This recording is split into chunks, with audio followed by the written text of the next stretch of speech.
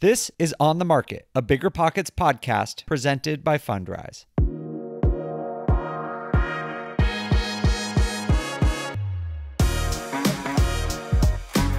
Hey, what's going on, everyone? Welcome to On the Market. I'm your host, Dave Meyer, and I am joined today by the full On the Market panel. We have Jamil, Kathy, Henry, and James joining us. How's everyone doing? Fantastic. Awesome. Well, great. Thank you all for being here. We're going to repeat a show that we tried a couple of months ago that was really popular.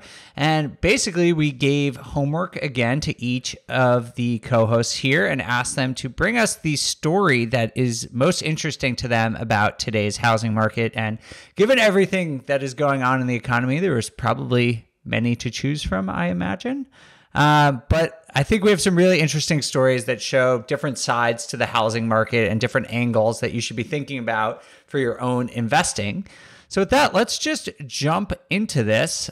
James, let's start with you. What story did you bring for us this week? Oh, so this is a really interesting story that I found. And, over the last year, we've heard all about last 3 to 4 years, we've heard about Wall Street buying up all the single family housing and what that's been doing for inventory and the amount of money they've been spending. And this article, is titled "Real Estate Experts See a Big Sell-Off Incoming as Treasury Yields Close in on Cap Rates." And what that means is what they're talking about is the Treasury yield has increased dramatically over the last 12 months. And it's now up to a 3.7% return. Whereas with the demand of single family housing, the cap rates have fallen also dramatically since 2014. And they've gone from 5.4% down to 4.4%.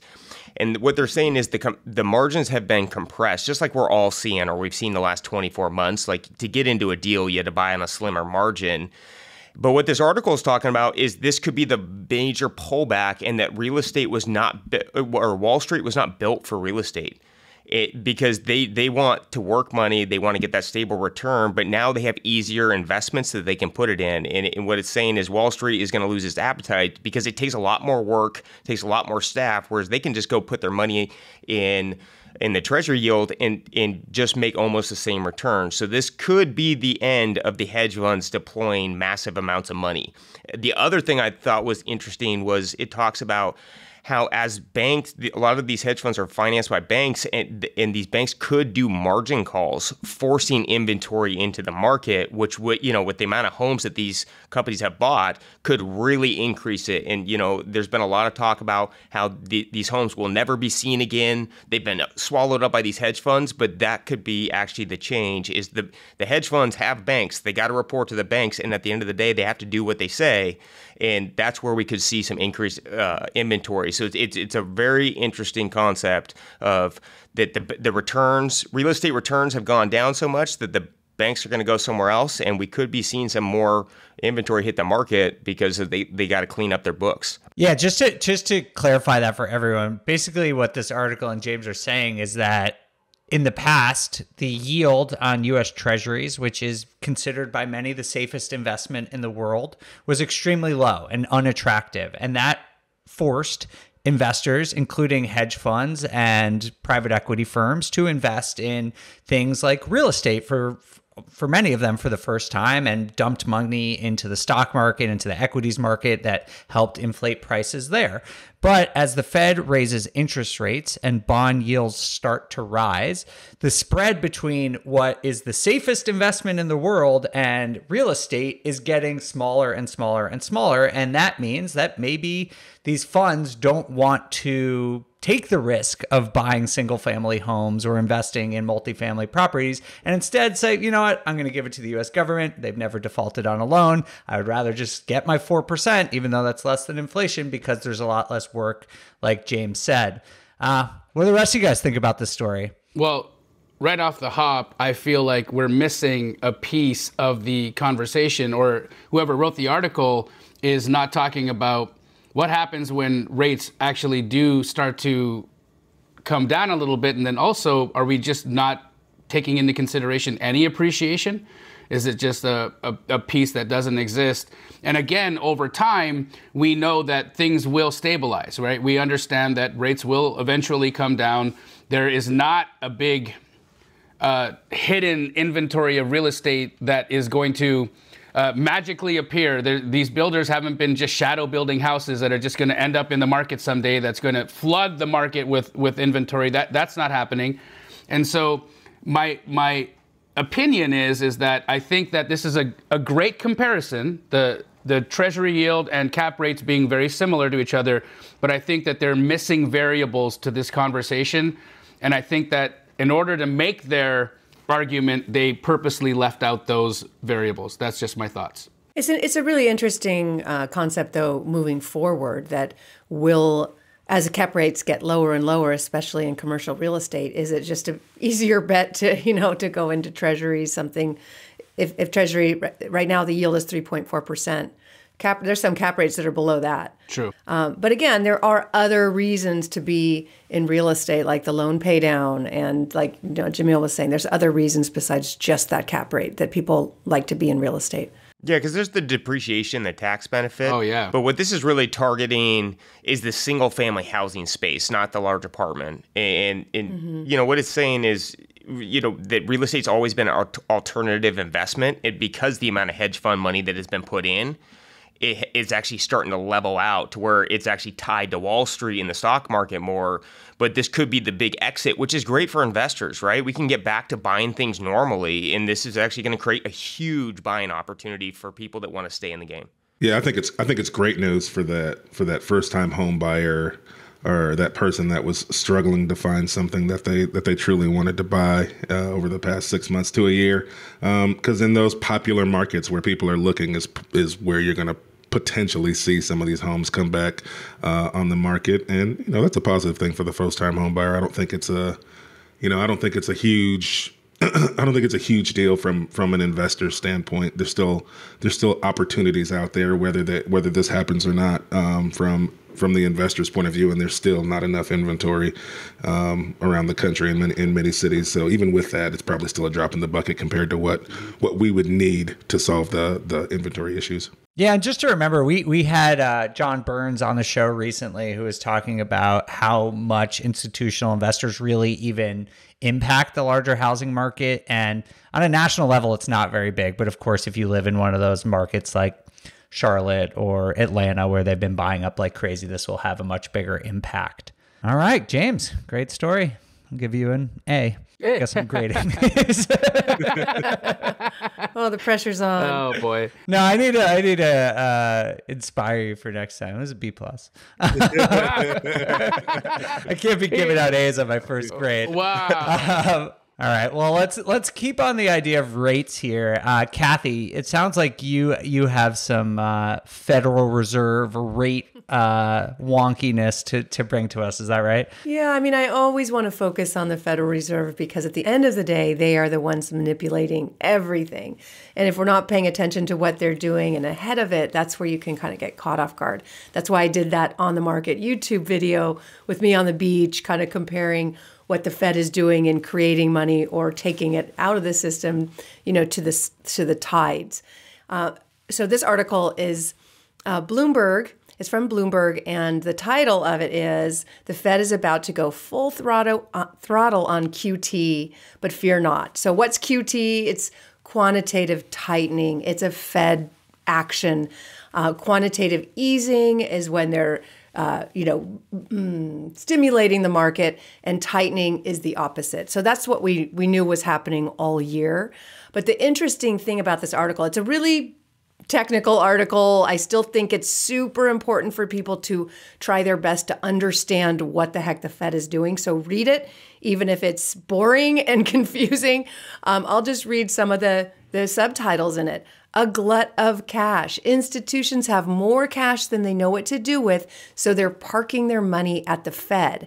And so that's all you really need to know right now is money is still sloshing around. Like my On the Market YouTube video, it's like still this tsunami of money circulating. And the way that affects real estate investors, if you use that analogy, it's like those beachfront homes. They're going to be more at risk than the ones that are a little bit on higher ground, and yet some of those beachfront properties are built for going through different cycles. And other ones aren't. Like literally where I live every year, we were out surfing and there was wood, like in the water because certain properties, patios, and decks went out into the ocean when the high tide got there. So certain properties are going to be affected. Certain areas are going to be affected when this much money is flooded into the market. There's going to be damage. There's going to absolutely be damage as the Fed pulls that money back out.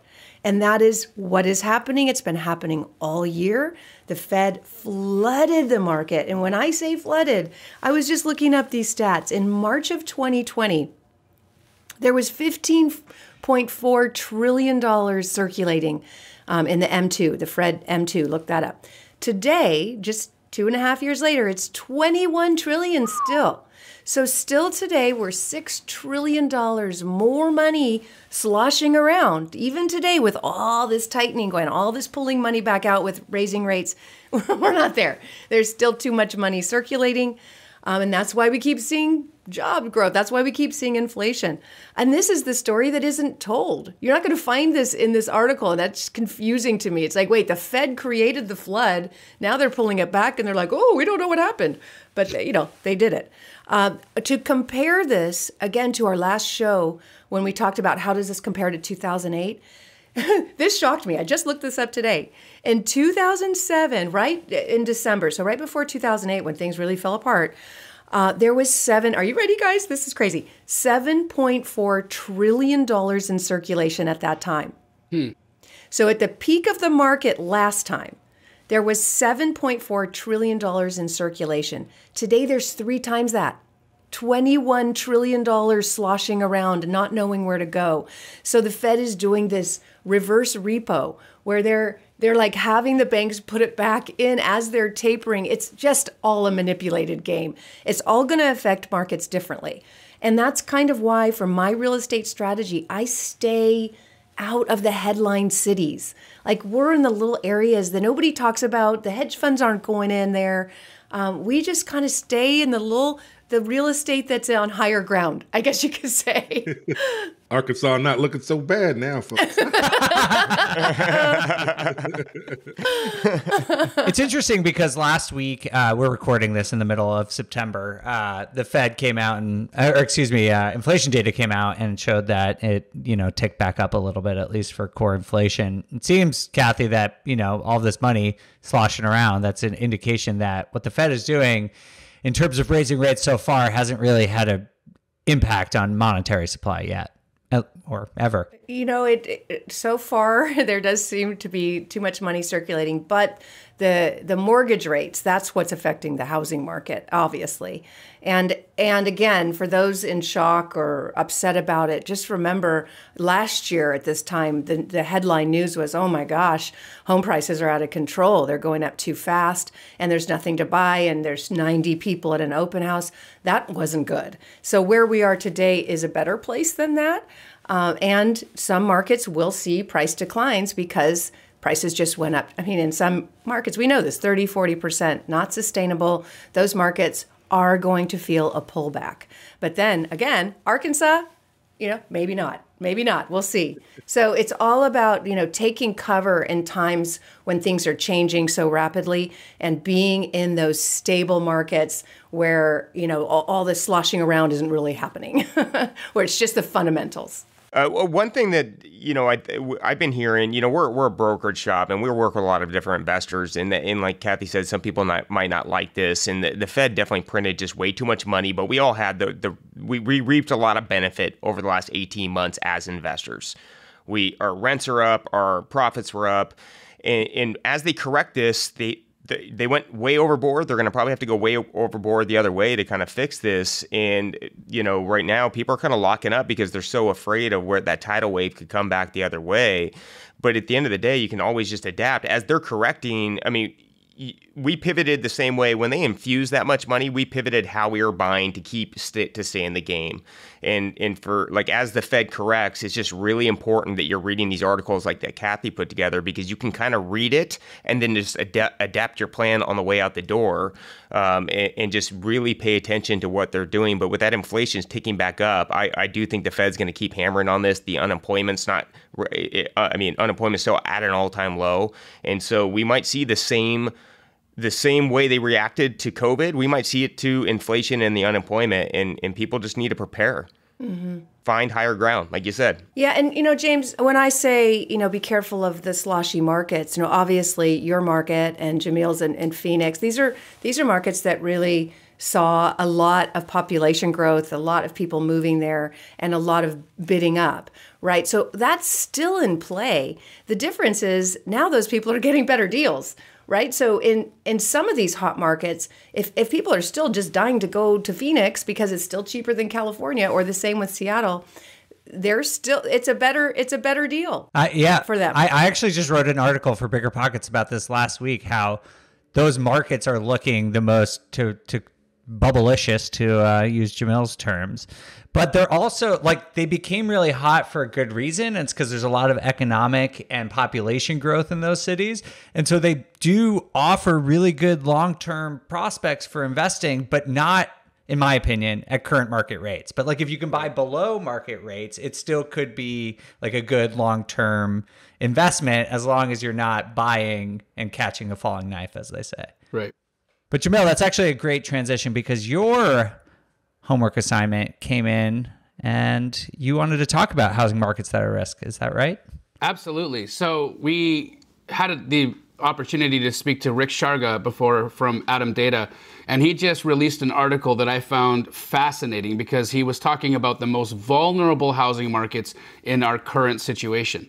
And for me, and for anybody listening to this, I think this is super important to pay attention to, because look, as real estate investors, we have to continue. We have to create opportunity. We have to look for where the opportunity is. We have to be like Kathy, and we have to follow our instincts based off of not trendy things, not what looks attractive and what the headlines are talking about, but where the fundamentals are. Where are we finding opportunity? Where are we finding real return? And I think Rick gives us some significant insight into this. So what they're talking about is the most vulnerable housing markets right now in the United States. 13 out of the 50 most vulnerable markets were in inland California. And these are the variables that he's looking at to determine that. So he's looking at affordability, he's looking at percentage of unemployment, and he's also looking at the percentage of your total income that's being used on housing. So when you look at a market like Stockton, California, right now the unemployment is 7%, and that's dramatically higher than the national average, right? But they're also way higher, but they're also using over 33% of their total income to pay for housing over there. So you also couple that with not the greatest employment opportunities, you have a vulnerable market. And I think that when you see that kind of information, it gives you insight as to where you should be placing your funds if you are getting into real estate right now, especially for long-term buy and hold. What I also found interesting were the other two markets that he found extremely vulnerable, and that was in Illinois and New Jersey, New York. So there was significant vulnerabilities, again, just based off of affordability, unemployment percentage, and the percentage of income that is used on housing.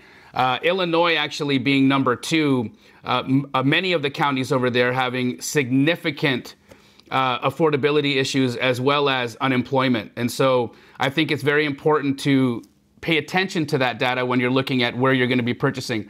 But I have to hand it to Henry, because Henry has been beating the drum of Arkansas for quite some time, and we should have all been bobbing our heads to the rhythm. Absolutely. Yeah. Because the least vulnerable markets right now that Rick Sharga has believes are great investment opportunities are in the South, in the Midwest, specifically Arkansas. So when you're looking at these opportunities, you gotta ask why. Well, again, affordability is very, very, very good over there. You can still get an incredible home, an incredible single-family opportunity for well below the median price point of the primary markets that we've been talking about, like Southern California, coastal Southern California and Phoenix, for instance, as well as the Midwest. So there's some significant opportunity for you as a buy and hold investor to find great deals, great long-term buys in the South and in the Midwest markets. So For me, as an investor who is looking to place capital, who is looking for opportunities for cash flow and possible appreciation over the next 5 to 10 years, I am absolutely going to be taking Henry out on a date and to see if I can get him to sell me some great deals in Arkansas. Oh, when Rick says it, everybody wants to listen now. But when Henry says it, everybody's got their earmuffs on. All right. What a great opportunity, though, with these bubble markets. Right. It's like these are really expensive, high appreciating markets that have good stability and a lot of good economy behind it. And the good thing about it is they also overcorrect. And this is going to be a huge buying opportunity, just like March of COVID. That's true. Where we're seeing, because the thing about those markets is the demographics of those buyers a lot of times, there's a lot of tech, a lot of wealth. They confuse themselves and they're looking for that ultimate timing. They always want to time the market, which is impossible. You can kind of read and try to prepare and trend right with it, but you can't time it. And so what it does is it locks everyone up. I mean, we bought 3 homes last week for pricing that I have not seen since 2016. Yeah. And the opportunities are there. And that's why, I actually started researching the bubble markets because those are the best. Go where no one else wants to go. And that's where you're going to create the most amount of wealth. All right. Anything else before we move on to Henry's story for the week? Wait, what did I get? I didn't. You graded James, and you didn't tell me what my grade was. I didn't get a grade either. Yeah. Jamil, I'm going to give you a B- for no reason at all. I honestly just made that up. Fair. I don't know. I just want to inspire you to do even better next time, even though that was a very good story. Kathy, I don't know. I'm going to give you a C+ because I'm just being a tough grader. Wow. These are based on absolutely nothing. Damn, man. That was my GPA, so I'm good with it. All right, Henry, see if you can if you can win this game of completely arbitrary grades that I'm giving people. All right, so my article, I just wanted to bring it back to rents. I think we're hearing a lot about housing market conditions in terms of what it's like to buy, should you buy.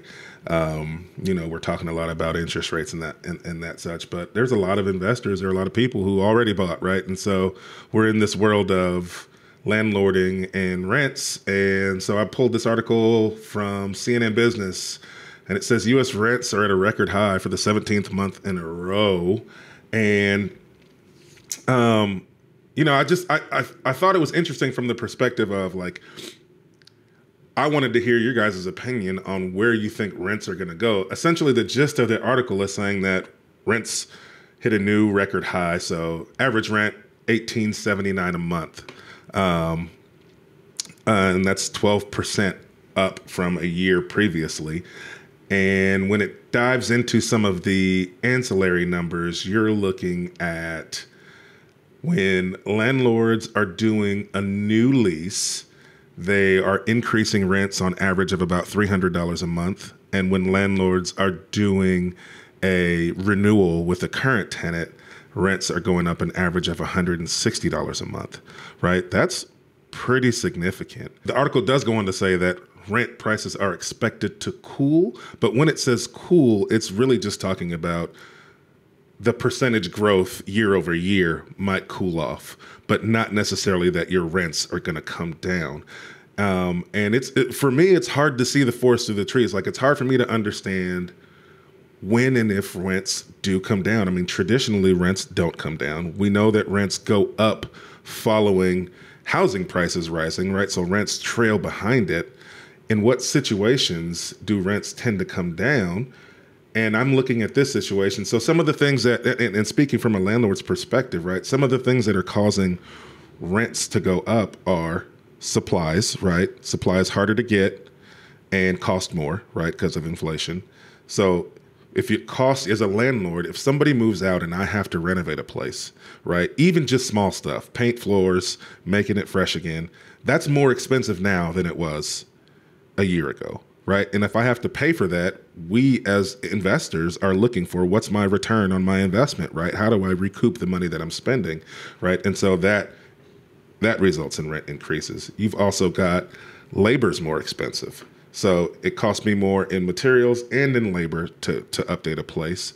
It also is costing people more sometimes with property management. Property managers are raising their rates because they have to keep staff, and it's hard. I mean, there's job openings everywhere. It's hard to keep good people working, and so they're having to pay more, which means they're passing those costs on to landlords, right? So where do we see that break? So it's good news from the perspective of if you own properties, right, you should be able to get a solid return on your investment, but not great news for people who need to rent. And then as interest rates continue to rise, we are expected to see potentially another interest rate hike tomorrow, right? As interest rates continue to rise, home sales cool, which means less people are buying. They still have to live somewhere, so they have to rent. And so that also indicates that rent prices are going to increase. So I'm interested to hear what you guys think about rents in your areas, or if you own property, what you're seeing as far as rent increasing, and what do you expect? Well, I've got a question because, right now the writing on the wall says stability in terms of we're going to hang out where we are in pricing for rent. I don't believe it's going to decrease anytime soon. But how do we account for the fact that there are layoffs coming, that people are in certain industries being let go of from their positions, and so talent is going to be on sale very soon. Secondly, I think that the supply chain problems that we've been seeing will end up finding resolution. The kink in the hose can't stay forever. We're all staring at the hose. We all know where the kink is, and the kink will relax itself, right? So that will find a way out. And then in these markets where we have the vulnerability that we were talking about, where pricing could absolutely decline, and people like James are going to come in and buy houses at prices that they paid in 2016, that investor is going to be inclined to decrease rent to get that property filled up as quickly as possible so that their return is being generated faster than normal. So will there be ultimately a result where rent may dip because of these factors starting to normalize? I think realistically, in some markets, it could come down a little bit, but it's really obviously like everything going to be market specific. But just like with everything, the only way that prices come down is if there's an increase in supply or a reduction in demand, and there's not going to be. I think the increases in supply are going to slow down a lot. We're already seeing pretty significant decreases in construction, although multifamily construction is much more resilient than single family home construction. And demand right now is still strong because, like, to your point, Jamil, there haven't really been mass layoffs yet, which is good, but that is possible over the coming couple of years. So I'm not seeing right now any way where we're going to see a huge glut of supply. I mean, I don't really see that happening over the next couple of months on a national level. Right. And demand could fall if there's a really bad recession and then there's a contraction in households. Basically, people move in with their friends or family, and there's a contraction in the total number of households. That would reduce demand. But it still seems right now that we're not really that close to that. Of course, that could change, but to me, I don't really see broad rent drops on a national level, at least in the next 6 months or so. Yeah, I couldn't agree more. I was going to say the same thing when you started talking. It's all about supply and demand. And there is new supply coming on. And Phoenix is one of those areas that's under careful watch. There's 19,000 units coming online in Phoenix in single family. So there is new supply coming, and I would keep an eye on that. And that's one of the great data points from John Burns Real Estate Consulting. I've been following him for 20 years, and he comes out with that data of where the new supply is coming online and where permits and starts are above job creation. And that's a metric we've got to pay attention to. It's not just supply right now, but what's coming. Yeah. And so just be aware, 19,000 units. And, Jamil, I think you mentioned last time that, that could get absorbed, right? I don't remember your stats, but there's a shortage. So I think it was one house for every 320 people or some crazy stat like that. So there's still a tremendous lack, a tremendous shortage of inventory, and Yeah. it's going to be very interesting to see what's coming around the corner. And there is one unknown factor, though, that we have not seen before, which is the short-term rental supply. There's a substantial amount of inventory that was bought on that. And I do know as the recession starts, things are cooling down. Those are not renting up as much. Those people might have to get those to market to pay, because at the end of the day, they got to get those things filled. And that could be an extra... It could be an extra form of supply coming our way that we're not really expecting, that aren't currently in our market right now because they got taken by a different side. So I do think we're going to see more supply on that side. James, any idea how many houses were absorbed in the last 5 years and taken from actual residences and turned into short-term rentals? Dave, what do you got? I just know the total Airbnb supply is about 1.3 million units, which is about 1% of the total market. I think it matters too. So where? But it's very localized. Just like everything, it's localized. Like you look at a vacation rental area, it's going to be a significant amount. Much higher. Yeah. Yeah. But then there's been some cities that have been turned into vacation rental areas that maybe shouldn't have been in the first place. And I think those are the markets that the STRs could affect the most. Not like Tahoe is always going to be a vacation rental market, because it's all year round, but it's those artificially inflated or created STR markets. Oh, I totally think that the hot short-term rental markets of the last couple of years are going to get hammered over the next couple of years. Like we saw second home demand just go crazy for a while during the pandemic, and that combined with the boom in short-term rental investing created huge demand in those places, and it's falling off. And to your point, James, if demand for vacation rentals from the guests' perspective starts to come down, revenue is going to fall, and that could create, honestly, maybe forced selling. I don't see forced selling happening in a lot of markets, but that is one that potentially could. That's where I think the foreclosures are coming. It's going to be a wave of investment property. Yeah, I'm with you. All right, well, I'll give you my story, and then you can all give me an F or whatever grade you want to give me, because I've just been about it. What about Henry? What did he get? Henry, you're going to get a B. I don't really know why, but it was pretty good. All right, so my story is about new listings. I don't know if you guys have been following this, but it's something I'm really watching, and our friend Logan Motoshami on Housing Wire has been highlighting a lot. New listings, just if you don't know, is basically the amount of new homes that reach the market, which is a really interesting thing that we've been watching. We've been talking about the quote unquote the lock-in effect over the last couple of months, and whether people were going to sell their houses into a declining market where interest rates are much higher. And it seems like the answer is a very hard no right now. We're seeing that new listings have declined 18% year over year. And they always kind of start to decline after the summer, but it's going down more dramatically and sooner than it normally would. And this, to me, has pretty big implications for what happens in the housing market, because we're seeing rising interest rates deplete affordability, which takes demand out of the market. But if people just aren't going to sell their homes, that takes supply out of the market at the same time. And so it offsets at least some of the declines in demand. And it just, to me, is sort of fascinating to see this all play out, because I don't know if we've ever been in a situation like this where we might be entering a recession and the Fed is raising rates. And so people just don't want to sell their house, and it could lead to really, really low inventory. And again, it's all localized, but we're seeing in some markets inventory, which is sort of going up pretty rapidly, stabilize and start to level off in a couple of markets, because fewer and fewer people are selling their homes. So to me, it's probably sort of like a backstop. I do think we're going to see prices decline in a lot of markets, but this is sort of like a backstop on top of good lending practices that prevent it from being sort of like a crash scenario that I know some people forecast that we're about to see.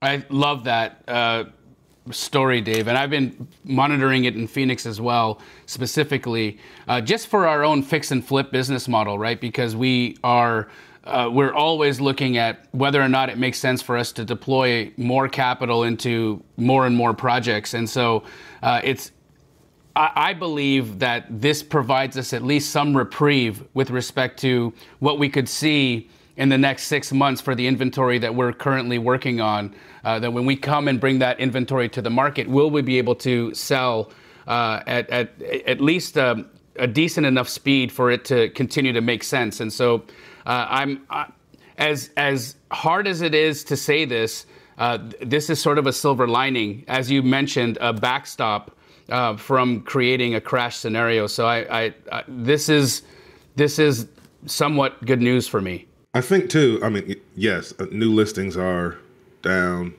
In my local market, we've started to flatten out a little bit. It's not necessarily down, but I think too, people are people, right? And they don't always just sell because it's the best financial decision.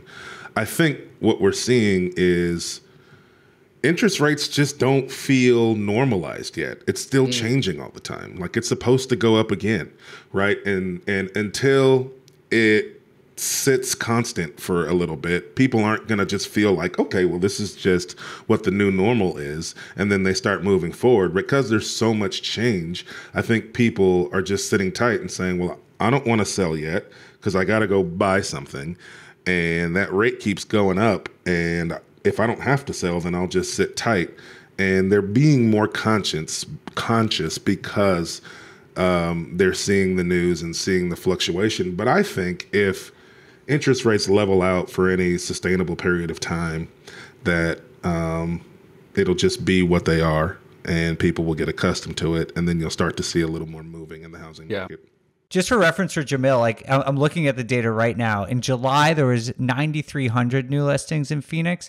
That dropped to 7,300 by August in 1 month. That's like an enormous fall off. That is the level it was at basically in April 2020, like the toilet paper month where no one was leaving their house.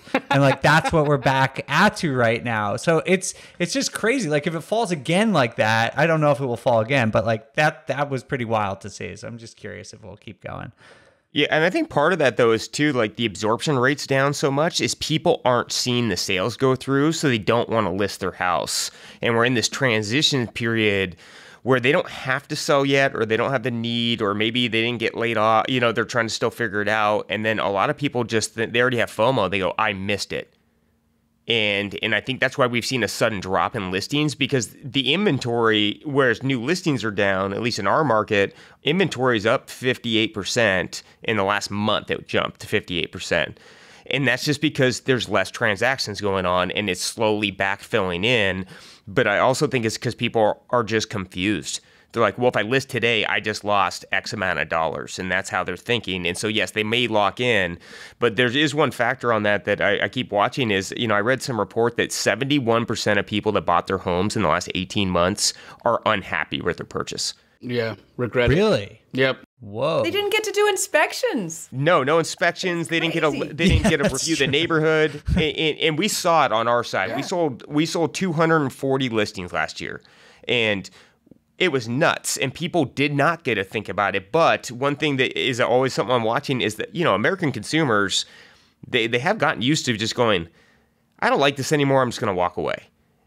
That is a mindset, and that's where I do think the lock-in effect could not be, because if they just don't like it, they don't like it. If they're I mean, if you are living in a house that you're unhappy in, that causes lots of problems, causes problems that you can't even put data points on, right? It just makes the household unhappy, and those are things that you got to watch, because now they can't sell because the values are devalued. They may have a good payment, they may have a good rate, but they're not happy where they live, and they're underwater. And that's what we're really watching is where's the absorption rate? What are these new listings coming on? I think as the Fed gets done doing what they're doing, that will increase.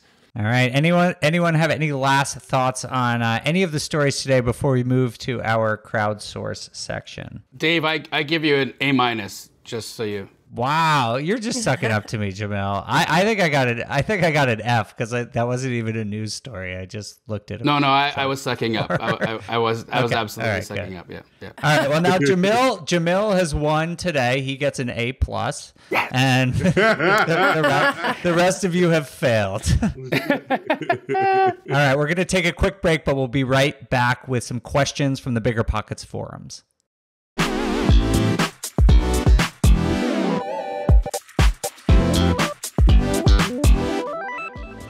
All right, welcome back to On the Market. Today we're going to answer one question from the Bigger Pockets forums. And if you want to ask questions to the panel, go to the Bigger Pockets forums. We have an On the Market forum specifically. Go ask questions there. And you can even ask questions to a specific host or panelist.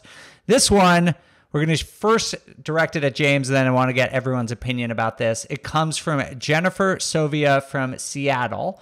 She says, hey there, I rent in Kirkland and I've been considering a house hack in the greater Seattle or Portland area. I see the market shifting and feel like I should wait until Q1. I was considering wholesaling and flipping in these markets too, but due to the cyclical nature, it makes me cautious.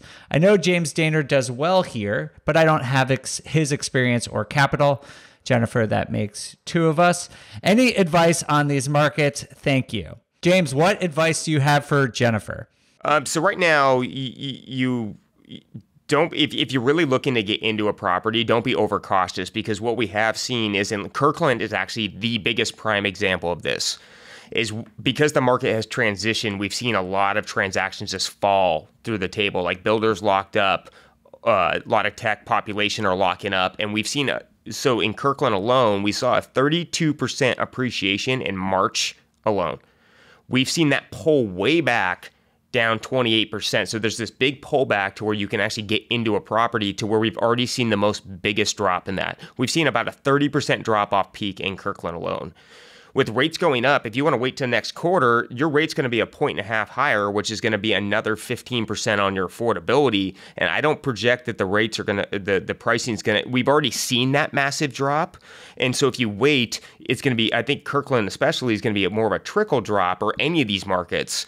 And if you wait too long, you're just going to pay more anyways with your interest rate. And so those are what you, as you're looking at these expensive markets or in the Pacific Northwest, look at what they were doing and how big of a drop it was. And those are the overcorrection drops. And if you've seen a more of a steady one, like in Capitol Hill is another great neighborhood in Washington, that did not appreciate at the same rate that Kirkland did. It just had a little bit of a different vibe to it. So it was more of a steady growth during COVID.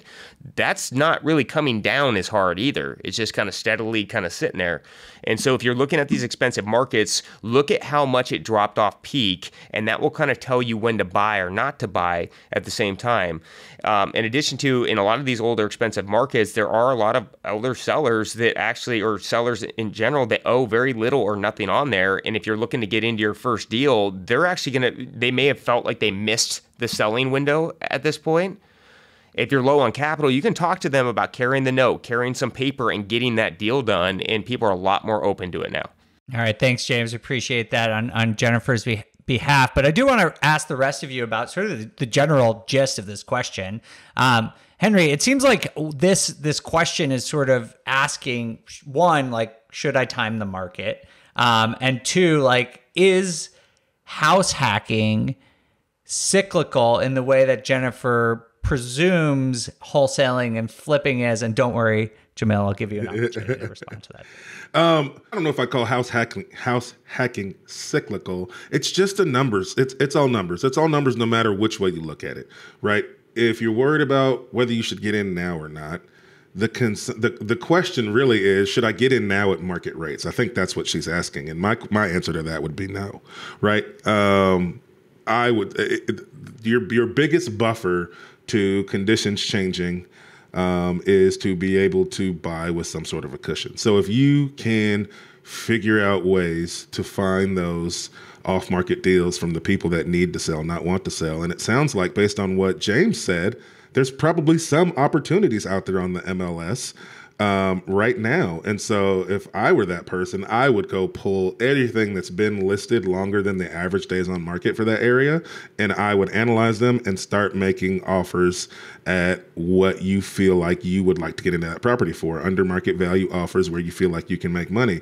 If you make 25 offers, you probably hear 24 no's, but maybe you get one person that wants to negotiate with you, and then you land yourself a deal that you get under market value, and now you're in it with some cushion. And then if prices do come down 10, 15, 20%, well, you've got some cushion. If your plan is to hold it for the long term, none of that's really going to matter. You'll still be able to make money through that. And so it's just about how you get into a property. And if you're going to house hack, man, yeah, even better. Even better, because now you can still take that same method of making the offer that makes sense to you, even if it's not what they're asking. And if you land something and then house hack it, and now you don't have to pay to live there, that sounds like a phenomenal strategy to me. Yeah, absolutely. Especially with house hacking, you have to like factor in the cost of renting against waiting as well. Kathy, I'm curious. I get this question all the time where people are like, why don't I just like wait till the market bottoms, quote unquote, and even if interest rates are higher and you're paying more, I'll just wait for rates to go down and then I'll refinance and then I'll have a house that I bought at a lower rate and then I will sometime in the future, or at a lower price, excuse me, and then at some time in the future get a lower rate. What do you think about that strategy? Everything depends on what you're trying to achieve. Are you buy and hold? Are you flipping? Are you living in it, house hacking? Like what are you trying to do, and start from there. If 6 months ago, let's just give an example with Jamil's very open process of the multifamily that he was going to pay almost double for, and today it's half the price. So should the buyer today not buy that? Or like obviously the buyer today is getting a screaming deal, right? So there are opportunities out there, and I don't worry. I don't care what the interest rate is. I really don't. I care what the deal is and what the cash flow is and the fundamentals of it.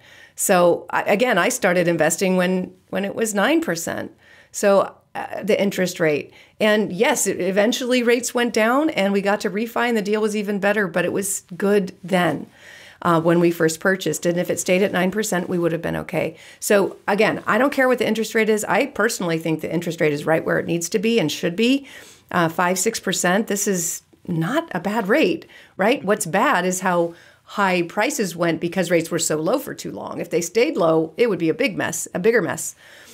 So if you could find a deal that makes sense at a 6% rate, get it. Depending on what you're trying to achieve. If you're trying to get cash flow and it cash flows at 6%, the fundamentals are there still. Your tenant is paying down your loan for you over time, and look it up. Look at pricing over time. It goes up. It goes up over time because, like I said, there's 3 times the money circulating now than 14 years ago. That's weird. And that is not something I think is going to change course. I think the Fed is addicted to creating money. Politicians like it. They like to spend money. Constituents like the politicians to spend money on them, as we've seen. So I don't think this is going to change. I think inflation is here to stay. Inflation is not new. Again, just go look at the last 40 years. It's been here. We just maybe don't see it as well. So, again, make sure you know exactly what you're trying to achieve and stick with those fundamentals. Because we're seeing better cash flow now than we did 6 months ago. So when I sound positive, to people who don't like it when I sound positive, got to understand what I'm looking for, which is, oh my gosh, I have more options and I have better cash flow. I don't care what the rate is. I really don't. And I'm buying in areas where there's massive job growth and diversification of jobs, and they're jobs of the future. These are chip manufacturing areas where $53 billion just came in. Like these are jobs of the future where factories are coming in and being built. They're not going away. So anyway, just know your goal and stick with it. Always timeless advice. Thank you, Kathy. Jamil, there's a question in here that, or in the question, Jennifer basically says that wholesaling and flipping are cyclical. 2 different strategies. So, but I know you have experience with both. So can you share with us sort of like, are they cyclical? And if so, how do you sort of balance the cyclicality right now? Absolutely. And Jennifer, great opportunity to clear something up for you. I believe there's an inaccuracy in your concept of what wholesaling and how it works, right? Yes, pricing is fluctuating and things are happening, but I absolutely crush it when the market is going up and when the market is going down. The fact is that in wholesale, what we are doing is we are looking for potential wherever it lies right now. Right, so if pricing is going down, if we're making adjustments, we're making adjustments, but there's still buyers out there ready, willing, and able to take a deal. I just did a wholesale transaction where there was no other wholesaler was willing to pay what I was about to pay, and I was able to still make a substantial assignment fee. I almost don't want to say it because it's so high, but it was an incredible deal, and it's happening in today's market, right? And so what I want to say to you, Jennifer, is I believe personally, a lot of times we will trick ourselves into finding a reason not to take action, not to get started, not to do the thing. Please don't let that happen to you. Please don't let the facts that interest rates are a little higher than they were last year stop you from taking action and learning a technique or a tool that will create massive opportunity for you in your life, financial freedom in your life for you, your family, and all of the people that you care about. Please don't let this be a reason why you do not take action. It sounds to me like this is just like analysis paralysis and not a real reason not to go. Yeah, so it sounds like everyone thinks, basically house hacking is probably not cyclical, something that you could do in pretty much any market. I agree. Wholesaling, I've never done it, but Jamil, I'm taking your word for it and trust that you know what you're talking about. She did ask about flipping, though, which I'm curious about. I know not all of you flip, but Jamil, James, Henry, you all do, right? Kathy, do you flip houses? Well, we flip to investors, right? So we're looking for the cash flow. Yeah, so yes. Yeah, so what do you guys think, just quickly, we only have a few minutes left here, quickly, would you be flipping, as a newbie, I know you are all experienced, but as a newbie, would you be flipping houses in this market? I was flipping in 2008. Wow.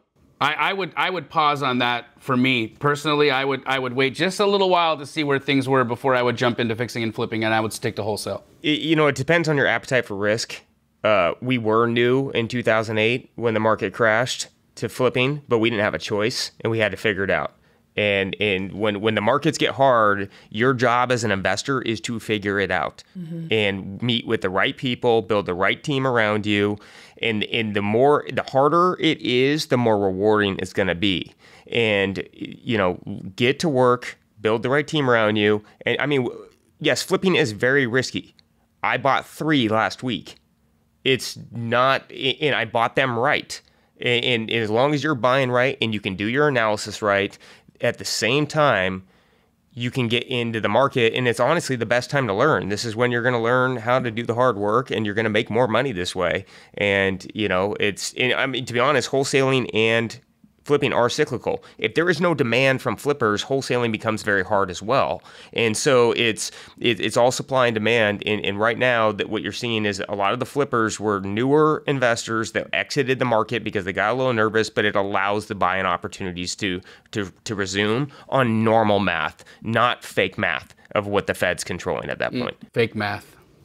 Love it. I think the latter part of what you said, James, is spot on, right? It's about the deal. And so I would say my advice would be not to worry about your exit.